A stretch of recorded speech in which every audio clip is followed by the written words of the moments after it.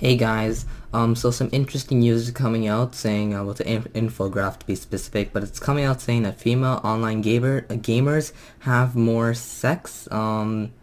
Yeah, so I guess that's pretty self-explanatory, but if it's not, I'll go into more details. Basically, online gamers by gender, okay? So 55% of them are women, 45% are men. That's kind of weird. I found that actually very weird. I thought the men would be more, but guess not. Female online gamers are older, so 36% of them are 18 to 34. 23% of them are 55 years old. So, maybe next time you're playing like Modern Warfare 3 online, the person who just beat you could be possibly 55 years or older, right? So consider that. And then the rest are, the default. And then most female online gamers live in the South, so interesting. 35% live in the South. 22% live in the West, 22% live in Midwest, and then 1% live in Northeast. So interesting.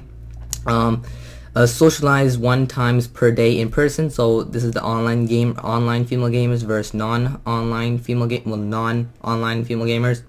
You can see how online female gamers do socialize more. On social networks, it's actually pretty much the same here. Online female gamers do socialize more on social networks compared to non-online gamers, so that's interesting.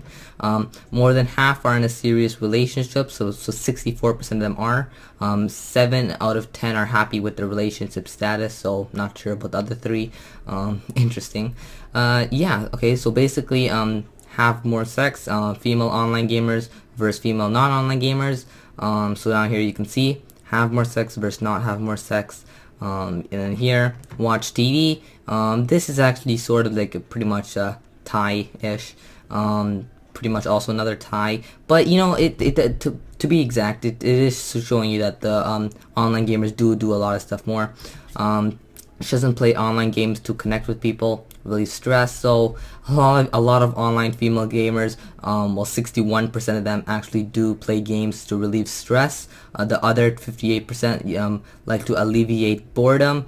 Other 58 like to use it for mental breakdown. Not sure what that means. And then 16% like to connect with people. So I'm not really sure what's happening there.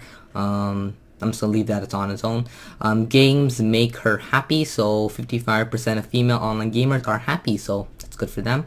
50% of female online gamers feel smarter. Now it says feel smarter, so I'm not sure if they are smarter or if they just like think they're smarter. Not sure if it's conceited.